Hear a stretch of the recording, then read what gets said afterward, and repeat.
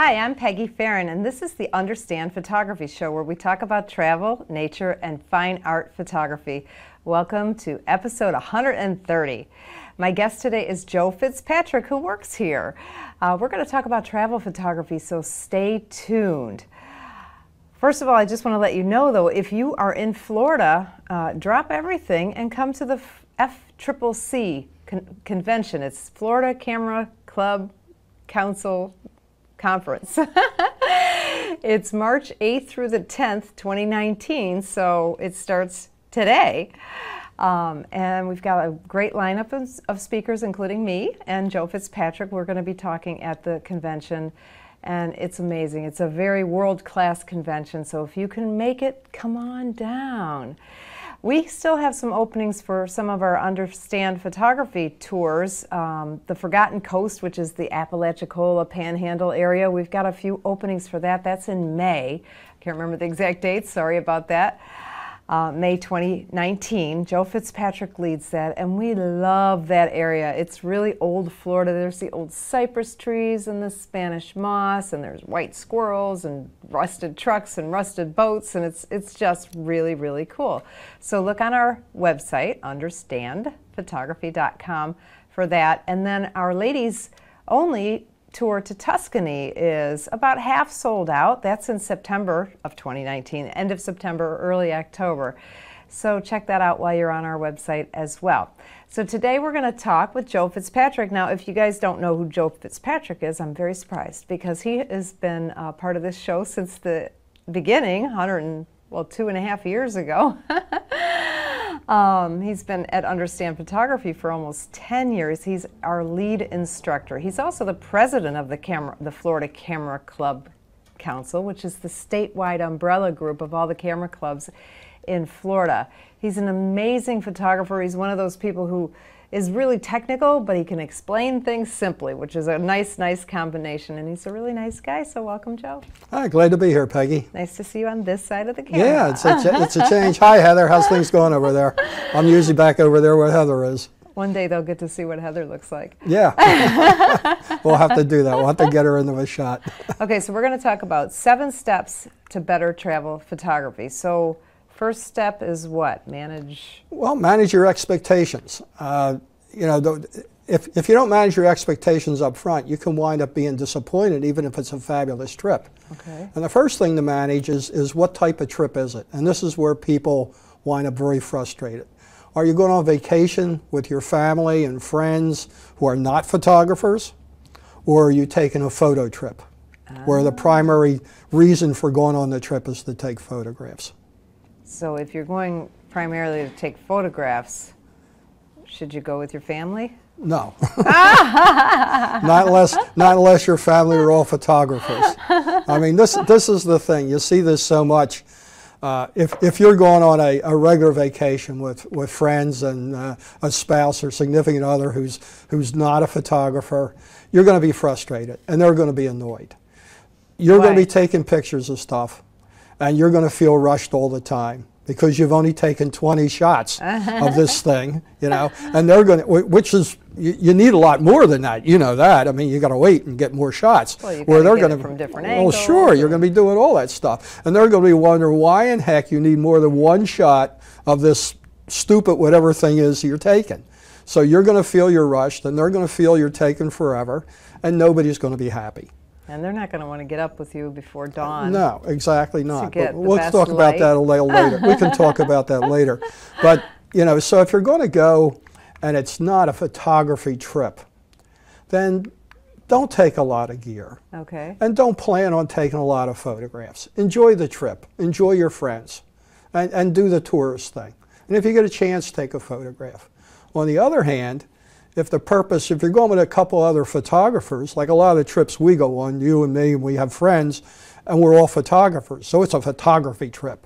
Well, and that's a whole different thing. I have a friend with the same name as you, might be you, who says that he won't travel with people who are not photographers. Exactly, yeah, because he gets frustrated. So if you have a group that's all photographers, then you can take your equipment and you can plan on spending the time you need at different spots. You can plan on being there when the light is right. You know, and this is the kind of thing you want to do. So you can manage the trip better, and your expectations are going to be different, and you're going to be planning on getting shots in this kind of a situation, and you're going to have the opportunity to do it, and you should be able to carry the gear with you you need to do it. You know, if you're going with friends and a couple people, you're not really going to be able to do much more than maybe have a point and shoot or your single lens or something, because the stuff's going to get in the way if you're just traveling on a regular tour or something like that. You're just not going to be able to do it. Yeah. But if you go with photographers or you go on a photo workshop, it's a whole different story. There you're planning on taking pictures. Well, maybe you could compromise and just say, hey, just this afternoon I'm going to go and, you know, go off on my own or whatever. You can work around the tour. This is another way to do it if they're non-photographers.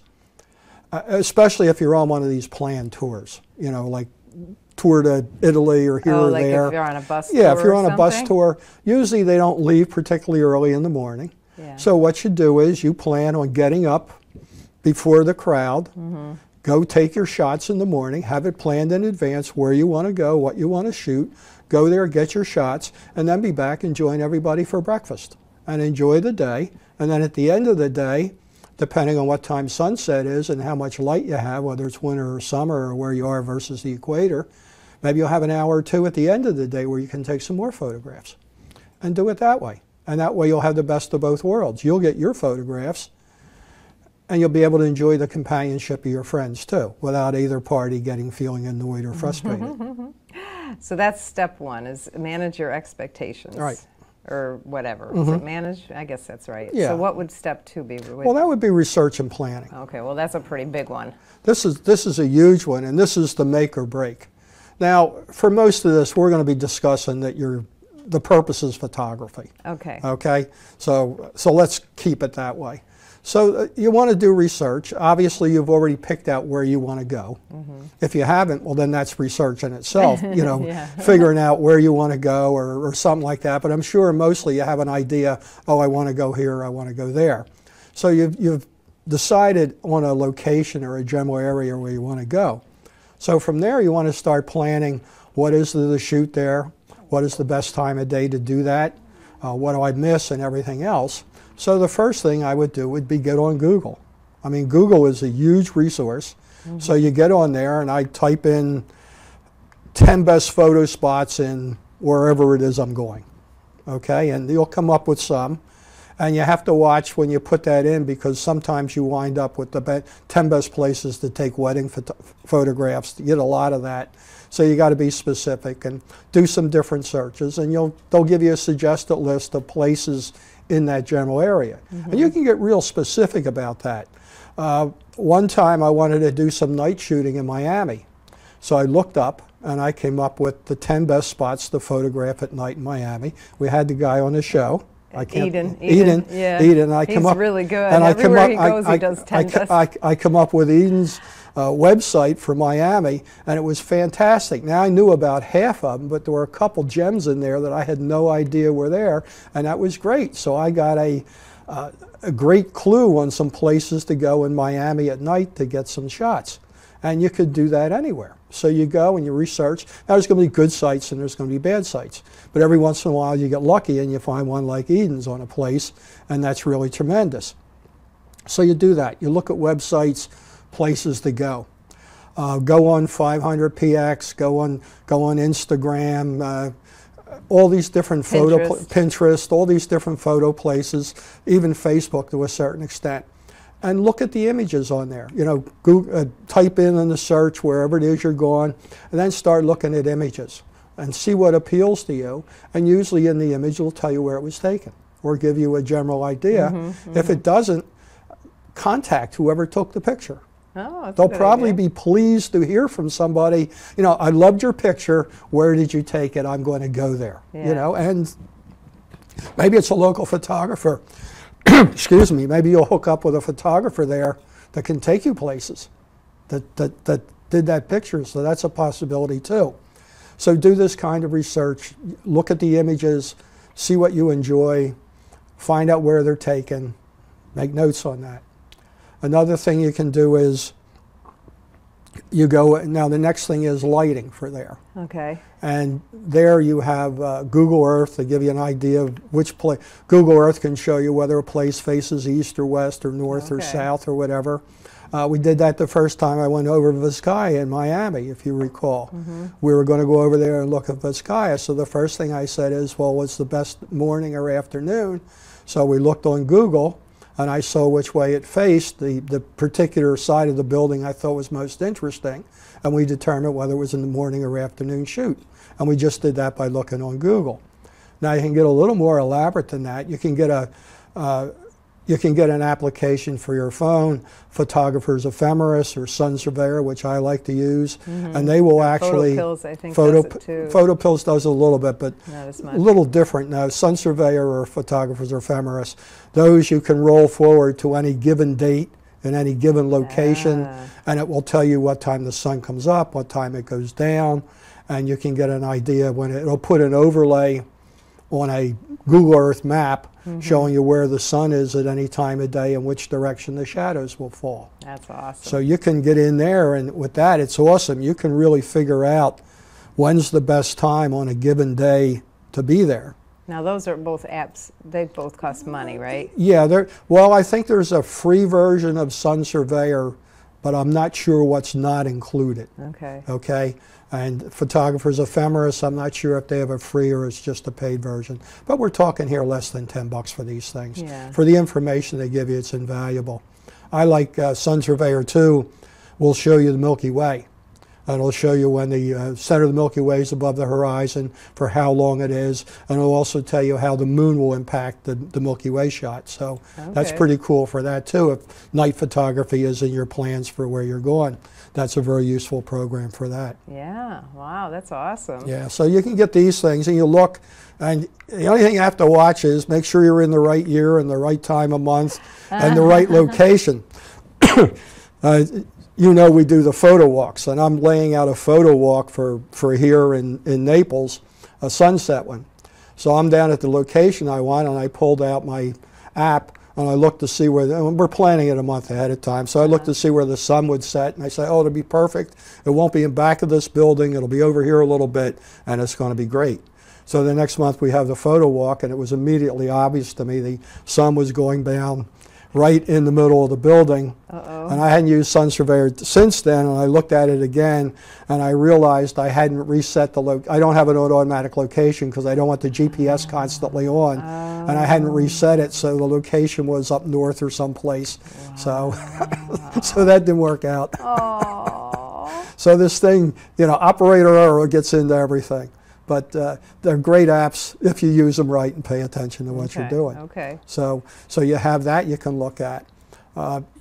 Online forums.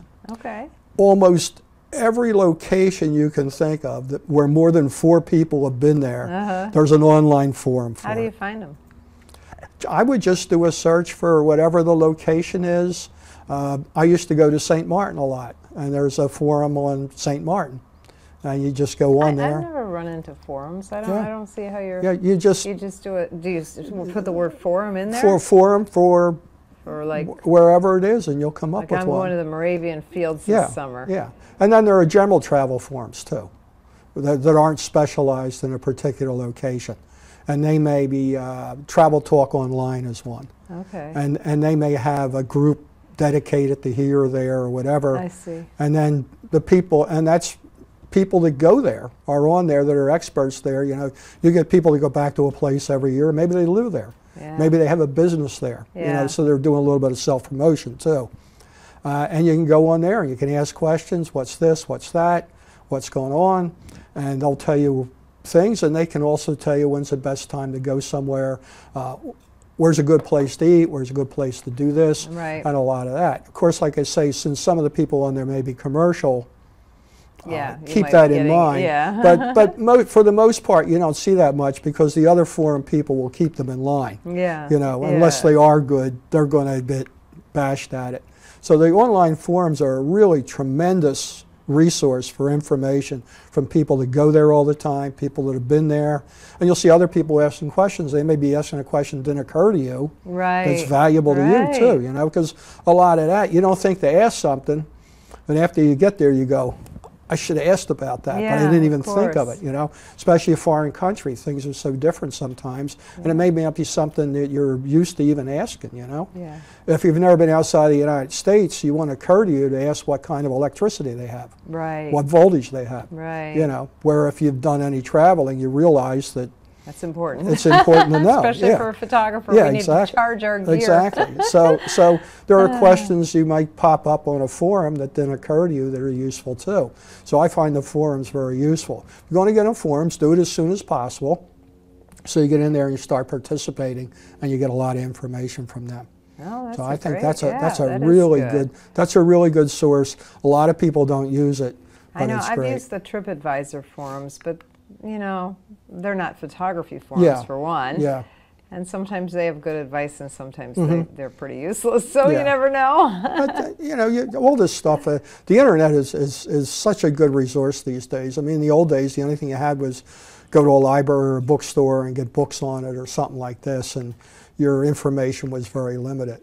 Yeah. And that's still a good resource because there's still some good travel books you can get on destinations that may have a lot, not so much photography oriented, but best places to stay, eat, transportation, things like that. You can get like a photos book or one of the other ones that has all this kind of useful information that's good to take with you. There are people who put together guidebooks Really? as well.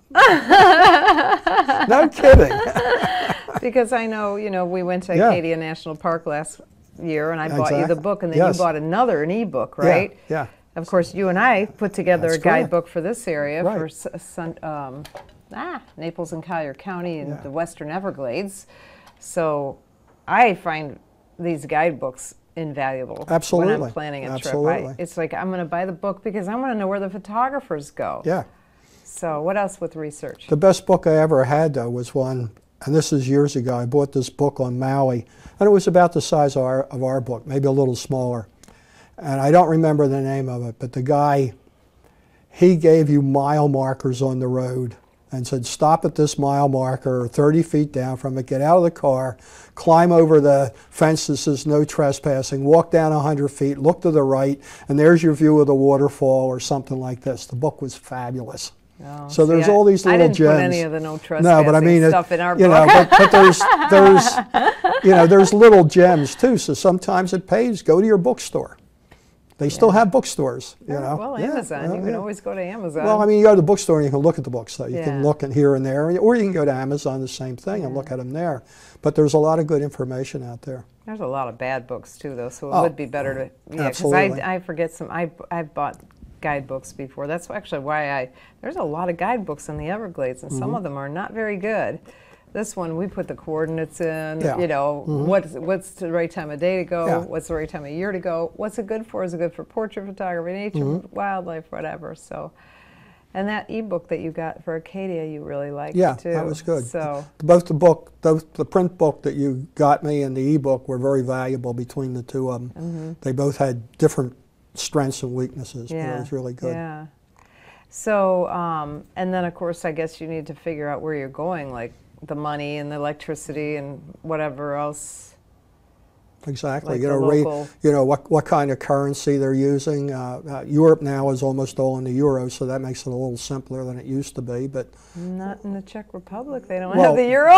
well, Western. Since I'm going there. Western Europe. Okay, Western okay. Europe, but Eastern Europe, Africa, South America, all these places are all different currencies, and it's wise to find out what you And have. find out a bit, like, you know, we just went to Cuba and everybody said, oh, should I bring Canadian money? Should I bring euro money? Because, you know, there's an extra tax on American money. But it would cost them more money to do it that way. Yeah, So, it depends on what you have. you If have you're, to do a little research on that kind of stuff, too. You always want to buy the money in the country where it's made. In other words, you don't buy your euros here, you buy them and you make the exchange over there. Yeah, but I don't know if I agree with that because I want to go with money. Yeah, well, I want to have some money with me. I wouldn't buy. I wouldn't get a lot of it. Yeah. You want to get the lion's share. You want to go to a bank over there, not a exchange thing at the airport or something like that. You want to go to a regular national bank of some sort and you get the exchange there. You'll get the best exchange rate. if you're talking large quantities. Of Now, course, today mostly everything is credit card, so. I know, and make sure you have a credit card with no foreign transaction fee. Yeah.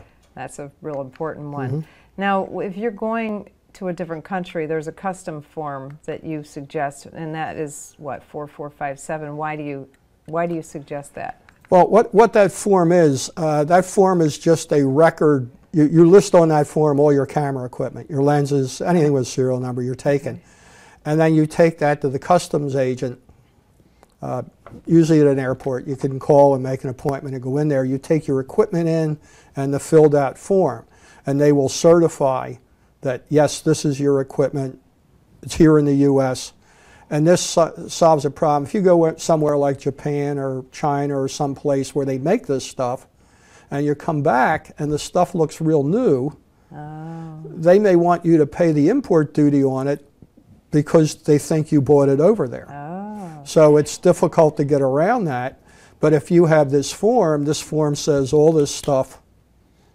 So when you get to the airport, you should get there early and go. Where do you go?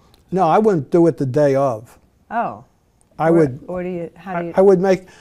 get my stuff together, download the form online, fill it out with all the serial numbers and all, and then call up the customs at the airport and find out when somebody would be available to do it for you. So you should have to make 2 trips to the airport. Just one. Oh yeah, but you only do this once, and then that form is good till you buy more equipment. You don't have to buy it every trip. You have the form, and it's stamped and everything. It doesn't go out. So you just take your equipment. And you can take it to any local airport. Any international airport, anyone that has customs at it. Or it doesn't have to be an airport. It could be a port too that has customs. Anywhere where there's a customs agent to do it. Okay. Any international port, there's a customs agent. You call up. And you have all the serials number already written down. They appreciate that, because if they're going to have to stand there and write them down, they get annoyed. So you have everything listed and everything, and you have to take the equipment too, because he's verifying that yes, this is this. So you're going with your equipment, fill that form. There's no charge for this, and then he just puts a stamp on it, and then you have it. And then it's good forever. And then if you want to add equipment, you can always go and take a second form and put more equipment on and go when you have that. But it can save you a lot of hassles if you're coming back from somebody. Now my equipment never looks new, so you know. Mine neither. Mine's so beat up. But I mean, a lot of people, their equipment looks like it just came out of the box yesterday. It might even be in the box. So you can run into problems because you have to prove that you didn't buy it. That's not easy to do. And what they may do is they may say, okay, well, we'll either keep it or you pay us the tax and you'll get it back eventually when you prove it. And if you don't have receipts or something, you're out of luck. Now when you go to the airport, when you go to the customs agent, you don't have to have receipts or anything. You just have to have the physical equipment and the form. You don't have to have receipts to back up that you bought it and all that stuff. Right. So that's a useful thing to have. Okay, yeah, that sounds really good. Yeah. All right, so when you get to your location, is there anything else you need to think about, I would consider research and planning. You do all this research and planning and you say, oh man, I want to photograph the front of this building or church, church, let's say. I want to photograph this church. And then you plan on going, okay, I had checked everything. The best light on this church is going to be 5:30 in the morning from across the street. So you wake up early and you go out there to the church at 5:30 in the morning and you find out the entire thing is scaffolded out because they're repainting it. So you don't have a shot. So what you do is when you get over there, well, I suggest the first thing you should do is find a tour bus or a tour trolley or whatever they have that drags everybody all over the place. Hop on, hop off. I love those things. But I'd hop on. I wouldn't hop off. I just hop on it. Don't even bring a camera. Just bring maybe a notepad if your memory's not so good, or your phone to remember where you want to go. And you'll know the places you wanted to go, and you can scope them as you can go past. And also looking around, you may say, oh, wow, that's cool. I like that too. So by going there, you'll make sure that the stuff you want to photograph is in the condition you expect it to be. Okay. Looks like you expected it to be. And you're also probably going to scope out a few new things that you want to add to your itinerary. So I love taking the tour the first day I get there just to get a game plan. The next thing I can do is, if I'm staying at a hotel and they have a gift shop, I'll go down the gift shop and I'll start looking at the postcards. Because the postcards may have some great, have some nice pictures on them. Oh, I like this. So you take it, you turn it over, and it tells you where it was taken. Typically, they tell you what is on the front. So now you have more information on that. I'll get it. Okay. Ask the people at the hotel, the concierge, the doorman, about places. They're there. It's their business to know where to go, what to do for all different kinds of people, whatever your tastes are. So talk to them. Get information from them. Get information everywhere you can. Okay. Especially the people involved in the tourist industry know the spots, so you get information from them, especially out of the way places. They may have a tip. All right. Okay. So planning is a big, big part of your... Planning is a huge part. Now, let me just tell you something that you didn't mention that I do almost everywhere. All right. Not everywhere I go, but many places I hire a guide, a photography guide. Mm-hmm. And that's what we do. We do that for a living here. But now I'm doing a joint photo tour of Tuscany with the guy that I hired to take me around Tuscany, because he was amazing, and he lives there. He's a photographer. He knows what time. He knows what's going on. It was just amazing. It was just fabulous. Yes, it's expensive, but to me, it's worth it. Yeah. It's worth it. Well, it's not expensive when you look at what the trip costs you to go there. Yeah. And you're looking at, I mean, if you wanted to get real technical about it, you'd say, okay, this trip is costing me so much an hour for while I'm there. Yeah. When you figure the airfare and the this, that, and the other thing. And to waste part of that just blindly groping around looking for a place, that money he's charging you, if you look at it from that standpoint, is dirt cheap, because he's allowing you to maximize the time you have that you spent a great deal on that time. Right. So. Yeah, and they're all different. Like, he was expensive, but he was worth it. But I went to New Mexico. Yeah. And I hired this other guy, and he was amazing, and he was too cheap. I actually gave him more money because he was way too cheap. Because he just took me to some amazing spots that I would never have known about.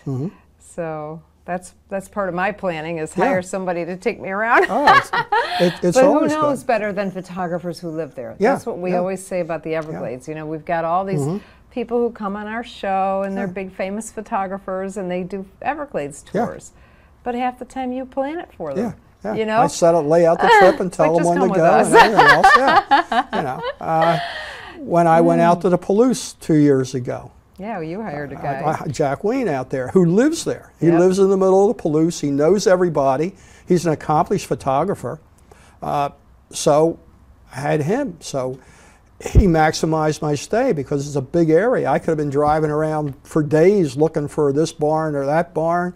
He knew where to go, what time to go there, and it turned into a fabulous experience. In a short time, I got tremendous pictures, because I had somebody who could get me to the places I needed to be at the time I needed to be there. And then I just think about little things that you add to your photo tours in the Everglades, like going to Joni's Blue Crab and making sure, I can't remember the waitress's name, make sure you get that waitress who's so funny, and that's things that people just don't know. Oh yeah, we have great places. What's the place? What's the place in Miami on your way back from the Everglades with the key lime milkshakes? Oh, Robert is here. Robert is here. Robert is here. Those are the little things that people don't know unless they are if you're from local, the area. You know, locals know that, or and it makes it so much more sure fun. It does. It's a lot more fun. Yeah. And that's a fun place to photograph too. So now, what kind of gear do I need? I guess it depends on where I'm going, right? Yeah. Well, first off, we'll get back to that. Are you going with friends, vacation, or is it a photo tour kind of thing? So if you're going with friends, you want to keep it real simple. So what I have is a Panasonic Lumix LX100, which is a relatively small camera. It has a micro four thirds sensor in it, although it doesn't use quite all of it. But it has the lens is a equivalent of a 24-85 on a full frame camera, very fast lens. Okay. So I can use it at night. It's small, it's pocketable, it takes an excellent picture. does great time lapse, and I do a lot of time lapses Yeah. on vacations. I have fun with that. I originally bought it when I first started doing the Cuba trips to use at night when I wanted something simple. It's light, simple. So a camera like that. Sony has that RX100 line. I don't know whether they're on 5 or 6 or 7. They crank out a new one every year. That's good. There's a lot of cameras like this. Panasonic has a couple other ones. Canon has some point and shoot type things that you can use, and they're fine. Or even you could take a super zoom, because they're fairly small. Okay. Or a very light DSLR, the Canon SL2, I think it is the current one. And that's real small, and if you put a simple lens on there, it's still light. It's getting bulkier though, but it's still light. So something like this, keeping it simple, and you know, you don't want to deal with a whole lot of interchangeable lenses or something. So one camera, one lens, and you're good to go when you're going with friends and family. And then you always have your backup camera, which is the cell phone. your cell phone. Your cell phone. Yeah, if it's simple enough and it's got a good enough cell phone, I guess you could just take the cell phone these days, you know. Yeah. And a lot of people do. And then, of course, if it's if you're going to take photos, if that's the purpose of it, to go document a place and record images there and what have you, then it's a whole different story. Okay. Then it's how much can you carry and put on the plane? Yeah. You know, Yeah. and that can be a problem, because you start going to third world countries and you start getting in small planes, there's weight limits. Yeah. And those weight limits sometimes are pretty severe. I used to have a Pelican roll-on, which fit in the overhead. Okay. You know, they said it was a TSA approved size. I'll divert for just a minute.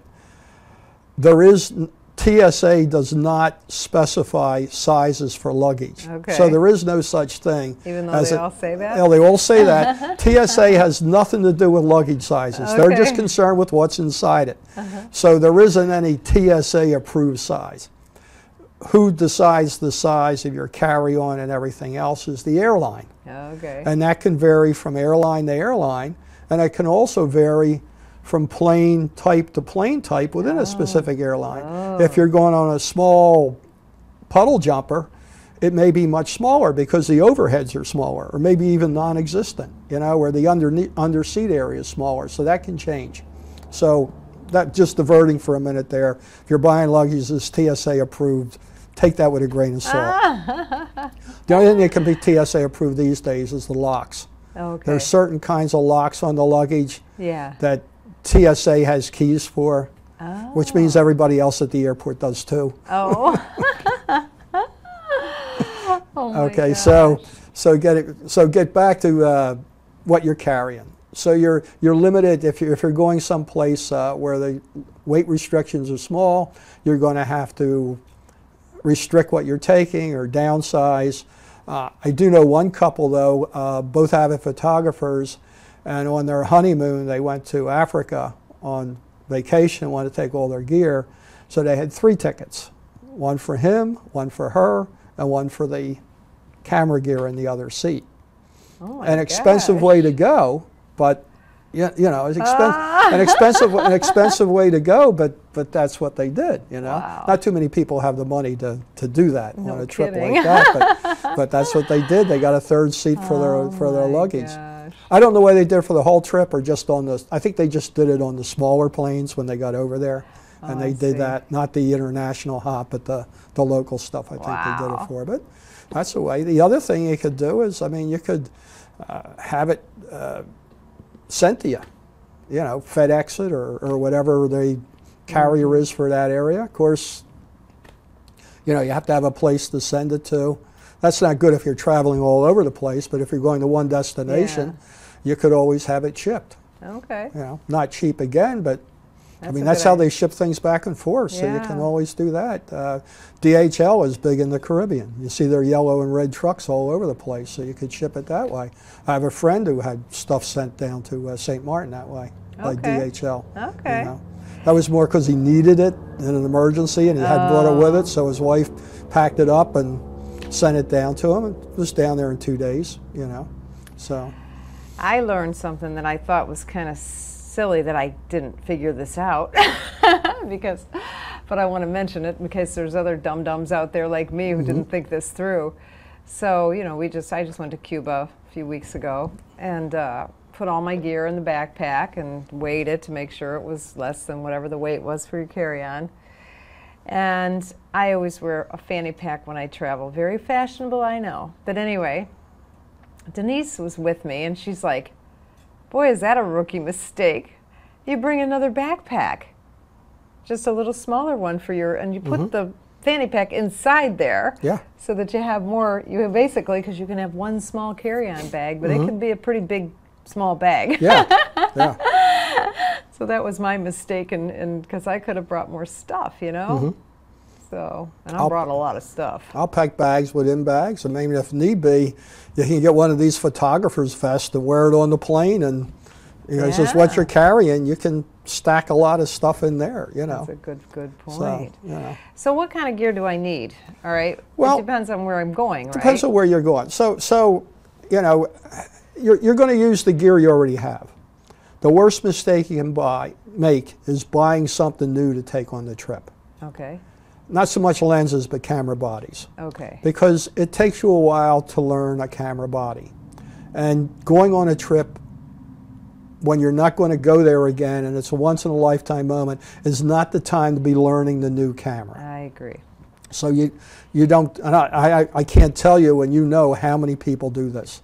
They buy a camera a week before the trip, and I'm at their house. And then they call us teaching and them, say, oh, I think I should take the photography lesson because I'm going to Africa. Right. Oh my God, Yeah. with my new camera. Yeah, and we get this all the time, you know, and we try to get them in a position. It's a human thing to do. Yeah, so you want to take your old equipment. Now, a new lens or something, yeah, that's fine. I mean, that's because unless it's like a super telephoto or something like that, because they take some technique in getting used to. But typically, you would, you know, you might do that, but that can be a little tough. But typically, you want to use the equipment you already have. Okay. And you're going to be comfortable with that. And what that is well, it's you know, wide-angle lenses for landscapes is what everybody says. But truthfully, a lot of my landscapes are taken with telephoto lenses. And that was another mistake I made. I make them all. So I went to Tuscany, and Stefano lent me his camera because he was a Sony, I was a Canon, but I didn't have a telephoto lens because I was thinking landscapes in Tuscany, but no, you need a telephoto in Tuscany. You need to compress those mountains or hills or whatever they're called. Yeah. I live in Florida. It's flat. I don't know. I don't know what those things are called. Anyway. And you do the same thing to Palouse.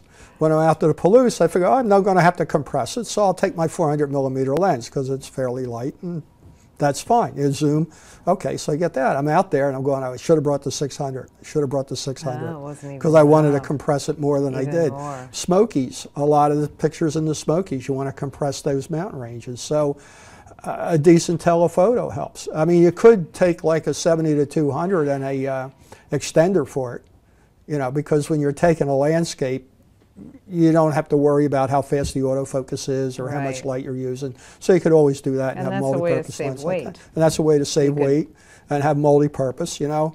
A good thing to take is one of these universal wide zooms that goes from 18 to 18 to 300 or what Tamron has. I don't know what their latest one is, but theirs have unreal ranges and they're pretty good optically. Okay. I mean, they're not as good as a super pro lens, but they're quite satisfactory for most stuff you use. So depending on if you're just traveling and you love photography, but if you want to sell your work, do you need a better quality lens?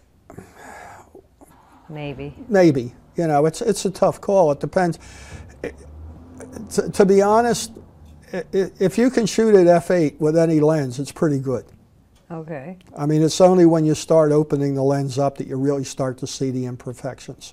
You'll have some difference at f8, but not a whole lot. It's when you start getting the wider apertures and things like that is where you start to see the difference. Okay. With all lenses, you're going to see a difference in contrast between the cheaper lenses and the better ones, and flare control and things like that. But sharpness, like I say, f8, any modern lens is pretty good at f8. Okay, good to know. So you want that. You want your other gear.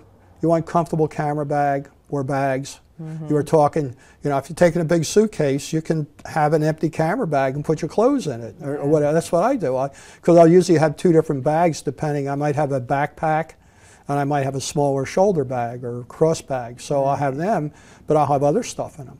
Yeah. You know, if I don't have my camera equipment in it, then I'll have other equipment in it to get to where I'm going. Well, that's what I did right. Yeah. I actually did have a cloth backpack in my suitcase. Okay. So on the way home, I used it for my carry-on bag. But it's not a camera bag, but I know, and maybe you're going to think this is weird, but I put my secondary camera in bubble wrap, and I put that in my backpack, the cloth backpack. First of all, it doesn't look like a camera bag, so I'm not as obvious, I guess. Yeah. But it weighs so much less than camera bags are heavy. Yeah. Camera bags are heavy with nothing in them. It's the padding, that dense So foam. I use the camera bag to travel when I'm putting it up in the bin and all that kind of stuff, because I don't want my stuff to get wrecked. But if I'm just carrying it on my back, I'm pretty careful with it, you know. So I have a second camera, which I carried that big old lens around on our walk through Vinales, and boy, that really paid off, having that extra camera with that lens. I got that cool dog and cat shot, and so the other place, though, when I went to Paris, I did not have a wide enough lens. And Isabel had told me, you need the wider the better, the wider the better, and I didn't even own a super wide lens. Yeah. And so I ended up stitching a lot of photos. So I would just go click, click, click, take 3 shots and stitch them later. And you can do that. It takes post-processing, but you have a better image that way. Really, if you think about it, you have more pixels in the image. So you have better resolution if you do that. Well, I ended up doing that a lot, and I probably will never process all my Paris pictures because of it, because there's so many that need to be stitched. Yeah. But I did some. Yeah. In fact, I gave her a gift. Isabel took me, and I forgot the name of this garden. It was amazing, and I did the same thing. I just did a pano and stitched this garden. It was so beautiful. There's software you can automate to do that. That'll do it in batches. I can't think of names offhand, but you can have some of that. But if I were organized, I do 3 shots, 1, 1, 3 shots, 1, 3 shots. Yeah. So it's not organized. You just can't run them through. Yeah. Oh. So you feel like you need a wide-angle lens, a telephoto lens of some sort, and then a walk-around lens if you can. And is that a good rate? Yeah, I mean, if you want to cover everything, there's what they call the Holy Trinity for a full frame. Okay. And that's a 16 to 35, a 24 to 70, and a 70 to 200. That's the photojournalist's go-to range. And if you have those 3, you've covered pretty much everything, any circumstance. All right. Okay, but you can move that around. Instead of a 70 to 200, take a 100 to 400. Yeah. Instead of a 24 to 70, my favorite for full frame is a 24 to 105. Yeah. And that's like a walk-around lens. That's a great travel lens. And 16 to 35, 17 to 40, whatever, something like that. I've gotten away from taking the fast 2.8 lenses too. Because they're too dang heavy. Exactly. Typically, the reason I was carrying a 2.8 was for low light, not for depth of field control, more for low light. But with the modern cameras at the ISOs you can shoot, I'll take f4s. And the f4 lenses are like half the size and weight of the f2.8. So so it's a big difference. And optically, they're just as good. Now, what else? Because we're on number. Are we number 2 or 3? I think we're on number 2 or 3. Okay, let's move along. Gear. All right. So the next thing is for equipment. That's about it. Well, you need a tripod. You need a tripod most places. It's good to take a tripod, cable release, maybe a flash for at night. Depends on what you're going to be shooting. I always take a tripod because you have a lot of places inside where you can use one. You have a lot of places inside where you can't. So you should know that in your research ahead of time. Cable release, obviously, to go with that. Some lens cleaning costs. Lots of batteries. Lots of memory cards, chargers, all that kind of stuff. If you're going with friends, it's great if you have the same kind of equipment because you can swap chargers or share chargers and things like that. Yeah. Share equipment too. You can split lenses up and take like that. That's pretty much it for the equipment. the big thing from there is taking the photos. And from there you should know something about composition. Now we don't want to turn this into a composition course, but know the rule of thirds, know when to break it. Know simple things like if you're doing landscapes, you want to create dimension, you want to create depth in your landscape, and you do that by having foreground objects, midground objects, background objects, so you can step into the scene and you create a three-dimensional look in that flat two-dimensional print. So be careful of the lighting. Lighting is everything when you're doing it. So the time of day is going to make a big difference. Something can look entirely different first thing in the morning than it does at midday or at sunset. So you want to figure when you want to go to a place, what you want the lighting to be. And typically most of your shots is going to be the couple hours in the morning, couple hours in the evening when you're getting your best light for landscape shots. When you get into more in towns and people, if they're in the shade, you can shoot them pretty much any time you want. Same thing with buildings during the day, because typically in a big city, half the stuff's in shadow and half the stuff's in sunlight all the time, unless it's an overcast day. So you're not as limited to, certainly it's going to look better under a golden glow of morning or evening, but you can shoot a lot during the day too. When you're shooting landscapes, we like triangles, so you build on triangles with trees and mountains and things like that, and try and get triangles into your shot compositionally. Things like that are a big help. Another thing you can do is, with landscape, you want leading lines to take you through it. And you don't want to build a fence. You want to have a hole in the, I was telling you, layers. Well, the foreground layer, you want some kind of opening in it so your eye can go in and go through, back to the middle layer and back to the back, whether that's a C curve or an S curve. Like a horizontal something right in front of the picture. I don't want something that my eye has to climb over. You've got to go through it. And that's an important thing. And then you can shift around a little bit. So these are the kind of simple, look at the colors. What colors are good to go with what? One thing I do when I'm photographing and I want to get people in the shot wherever I go, when I start walking around, I'm looking at what will make a good background. Okay, this is a really cool wall. I like the color. This door is really interesting, or this fence. And I'll be looking at them as I'm walking around. So when I find somebody interesting to photograph and I go up and ask them if I can take their photograph, and they say yes, now they're committed. And they're doing that because they want their photograph taken. And then I can say, well, it'll look a lot better if we go right over here. Now mind, we're not hopping a bus and taking them the other side of town, but we're, instead of taking it here, let's move 20 feet over here and we'll have a much better background for you and it's going to look much better.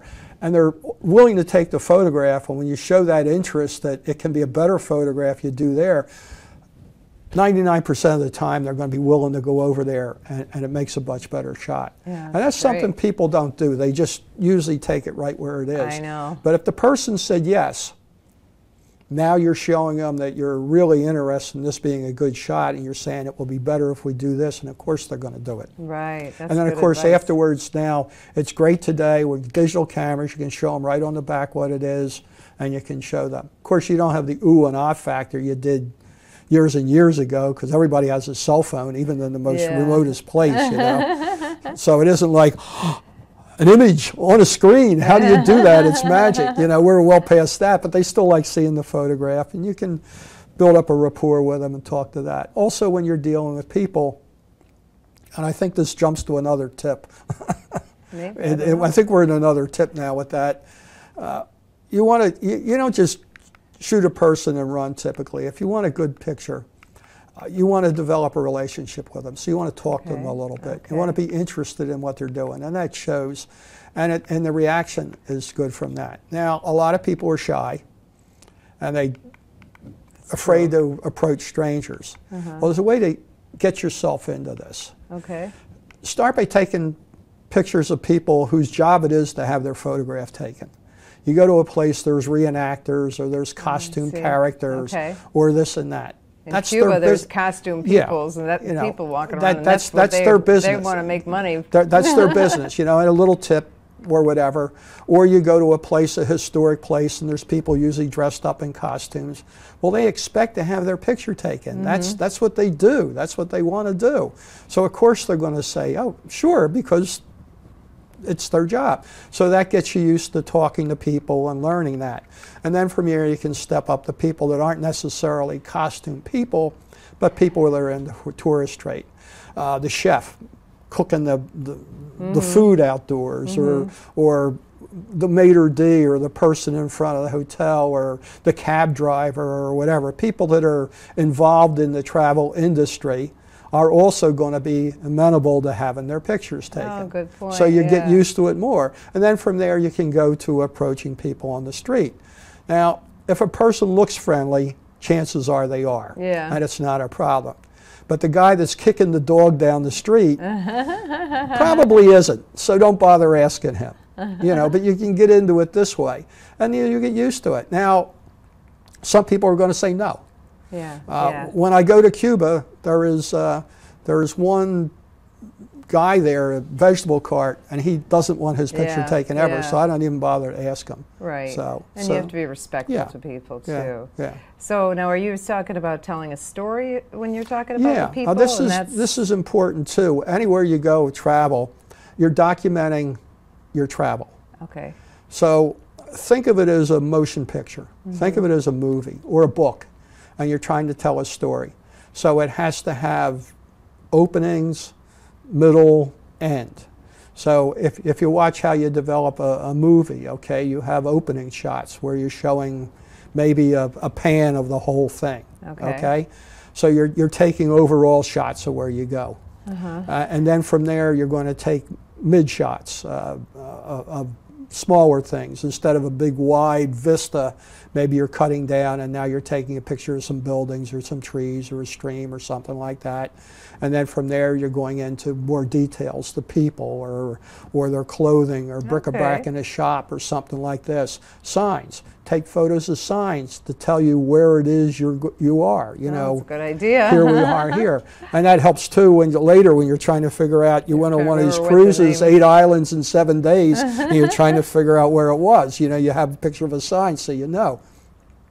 So you're building a story with the why, the middle, and then, and have an ending, you know, that here we are leaving, that kind of thing. And you can do this for each thing you go. You do it for the overall, but you can do it for one building. Let's say you're going to photograph a church. So you have the outside of the church. And then you have maybe the main aisle of the church. And then maybe you have a close-up of the altar or some of the statues or whatever's in there, or candles or whatever else is in the church or place of worship. And you get the details on these. So you're progressing and telling a story by it. Yeah, that's great advice. All right, so tell a story, and we only have a few more minutes, so I want to get through them all. So number 6 is capture the uniqueness. Is that what what do you mean by that? The things that are different about it. Maybe they have some kind of festival that goes on there. In Key West, they have a festival called Fantasy Fest.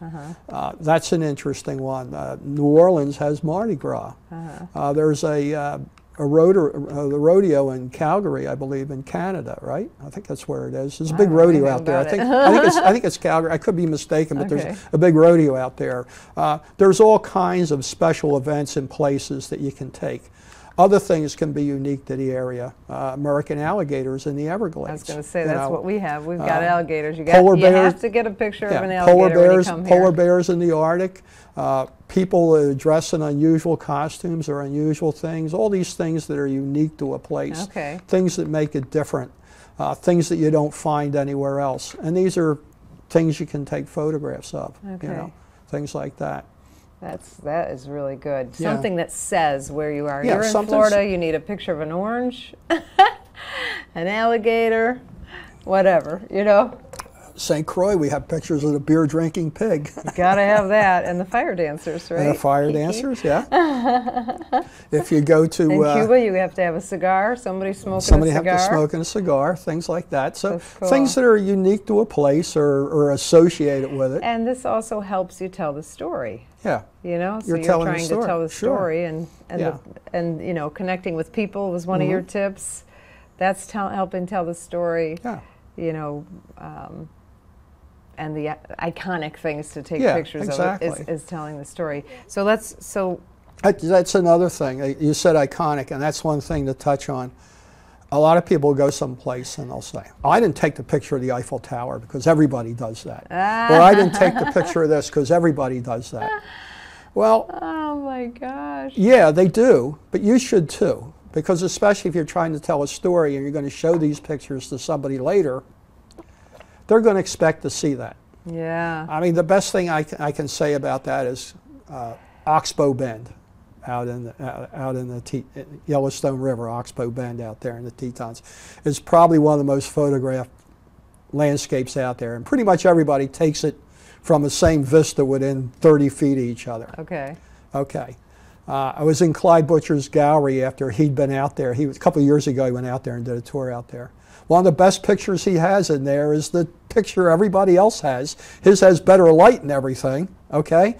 But he took the same picture everybody else did, what I call a tripod hole shot. It's been shot by so many people in tripods, they've dug holes in the ground from it. Take that shot too. And then move around and make your unique one. But get those iconic shots as well. I think that I agree with you completely. Yeah. All right, so let's recap. So the first one, I already forgot. What were we talking? What was the first tip? Managing expectations was the first thing. Yeah. So what's this photo trip? What's this trip about? Is it for photographers or is it for vacation and plan accordingly? Right. So number 2 was planning and research. Yeah, right, and that's a big thing. And that's the biggest. That's going to make and break your trip. Number 3 was, I forgot. Tell the story. No, I think that was 4, but 3 we were gear. Oh, the gear. We were talking about the gear. Yeah. Tell the story. Tell the story. And with tell the story comes connect with people. Yeah. Composition. Oh, and composition. Yeah, we had composition, connecting with people. What's unique about it, what's unusual about it. And get back to that, I mentioned all these fairs and festivals. That's another thing to look at when you're doing the research and planning for 2 reasons. Maybe you want to go when the festival's there, and maybe you want to go when the festival isn't there because it's too crowded when the festival's there. Okay. That's why when we do the Mount Dora trip, we don't do the weekends. Yeah. We get there Friday because we want to go to the antique market, but Saturday and Sunday is just too crowded, you know, during season. So same thing with our St. Augustine adventures in the spring. We always look at what weekend the birding and photo fest is, and we'll pick the weekend before or afterwards because that weekend is a zoo. It's crazy, yeah. I mean, it's a great thing, but it's not what you want if you want to go there and do a workshop. It's too crowded. Yeah. So you want to look at that too. You want to check out all that. Now, okay, so you've got this weekend coming up, which is the Florida Camera Club Council Conference. And trade show. And trade show. And this is March 8th through the 10th, 2019. Yes. So that's you're kind of all consumed with that now. Oh, absolutely. It's crazy, yeah. And got some big name speakers, so people still can come, right? Yes, people can still buy tickets. And the trade show is free. If local people are watching, they can just come to the trade show. You can come to the trade show for free. And where is this? This is at Florida Gulf Coast University and Fort Myers mailing address. Okay. Okay, it's on the southern edge of Fort Myers, so it's almost in Estero. Yeah, because I thought it was Estero. No, it's Fort Myers on the mailing address. But so local people, if they want to go, Hunt's Photo and Video is going to be there, I know. So you can go and pick up, if you want a new camera, new lens, something like that, you can go to Hunt's and shop. Yeah, Sigma and Tamron will be there, so you can play with all their lenses. Play with the lenses, that's awesome. If you're coming to the conference itself, bring your camera because we're going to have, in addition to a dozen famous speakers, throughout the course of the weekend, we're going to have different kinds of models there to photograph. We're going to have all kinds of tabletop setups to photograph. Okay. So we're going to have a lot of things to shoot. Ooh, maybe I'll bring my camera. Yeah, and also... do I get to come in if I'm a speaker? I didn't buy a ticket. Yeah. I get a free ticket? You get a free ticket. And Southern Photo will be there cleaning cameras as well. Oh. Yeah. I knew that, and I forgot, and my cameras are filthy. Yeah. Thank you for reminding me. Now, Isaac will be there from Southern Photo, and he'll be cleaning the sensors and everything, so you can get the sensors done there while drop it off, go to a couple of classes, and come back. I better put that on my Facebook. Have it nice and shiny. And then your next trip, your next photo workshop is when? next photo workshop is St. Augustine. Well, yeah, that you have openings for, I should say. Well, I have St. Augustine in April, and that is sold out. It's been sold out for quite some time.